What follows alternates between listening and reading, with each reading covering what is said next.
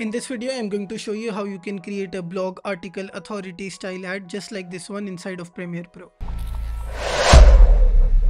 Hey guys, my name is Persh. I'm the creative director at AdsRx, and now that you know me, let's jump into Premiere Pro and get this done.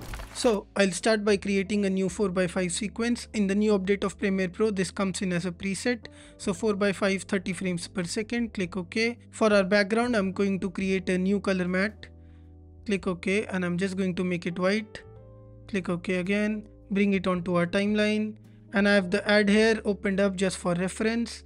And now let's start to construct our ad together. So we are going to go to our rectangle tool and just create a line here for our header, just like so. Perfect. Now we need to bring in our logo. So I'm just going to quickly go to Google and bring in the Wall Street Journal logo. So I have my logo here. It's too big. I'm going to go into my FX control and scale it down and place it here like so. I think this looks good. Perfect. And now we need to create our icons. So for this, I'm using the rectangle tool again. I'm just going to simply create a line like so.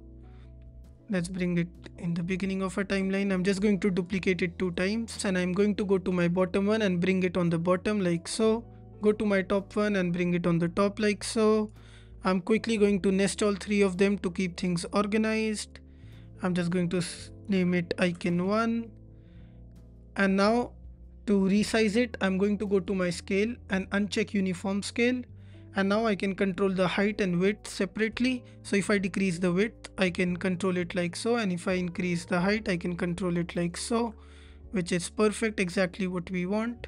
So I'm going to make it something like this and then reposition it where I would like it to be. Perfect. And then I need a search icon as well. So for this, I went on Google again and I found this icon. I'm going to quickly bring it into my timeline. Again, we are going to reposition it how we would like. So I'm going to make it really small like so, and then bring it over here. And let's also make this icon smaller. So I'm happy with this. One thing that I forgot to do was my first icon here, it's kind of a gray color. So I'm going to quickly open my nested layer, go to my essential graphics, select my shape and choose the fill to be black. And I'm going to repeat the same process with the other 3 layers. So guys, don't make the same mistake as me. Perfect. Now we already have our header. Now we need some text. So I'm going to go to my text tool, type in my text. So I'm just going to type in your headline here. I'm going to select everything and change the fill to black so we can see it. I'm going to change the font to Montserrat. Let's make it bold. Let's also make it all caps. Perfect. I'm going to make it center aligned and align it to the center of my page. Perfect.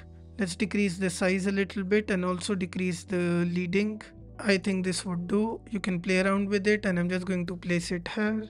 I'm going to bring all my layers down so we can see it better. Already looking good. So now we need another line. So we are going to create another line using our rectangle tool.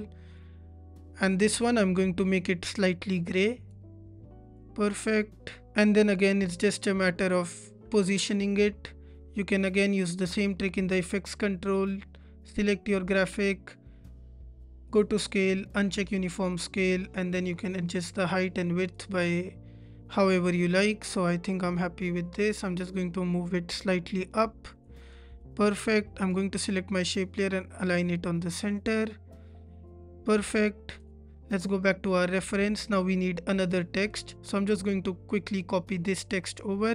And now I'm going to change it to my date or my subheading. So I'm just going to type in update date 16th of November.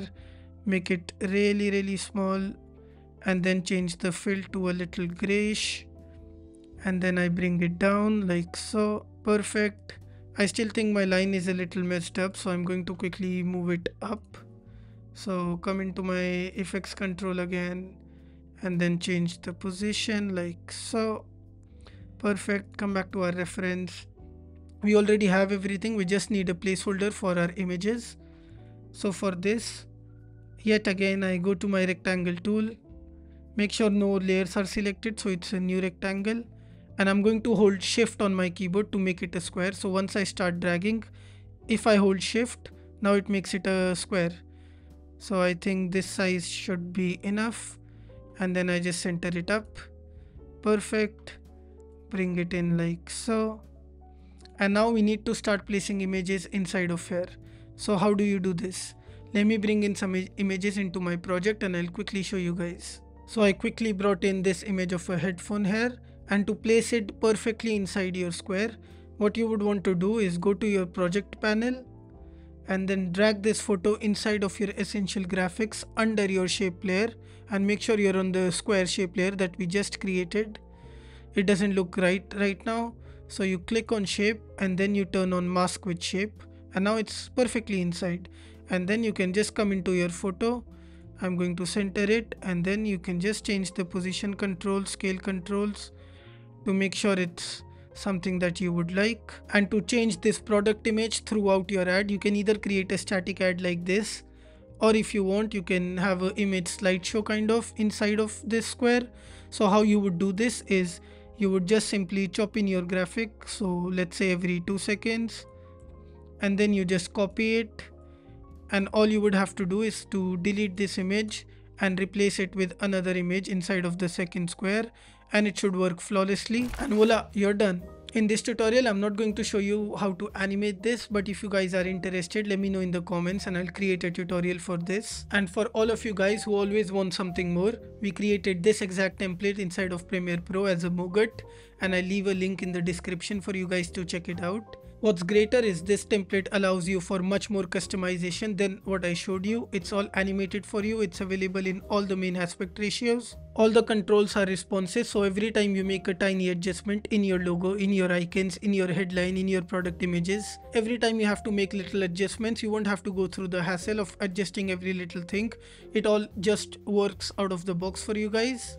And it just doesn't end there. At AdsRx, we have countless templates just like this one for you guys to check out. And if you want to level up your own editing game, or train editors at your agency to be masters at direct response ads, and also be able to join a community of like-minded individuals where we share daily ad inspo and ad breakdowns, make sure you check out AdsRx in the description. Anyways guys, I'll see you in the next one. Thanks for watching and ciao.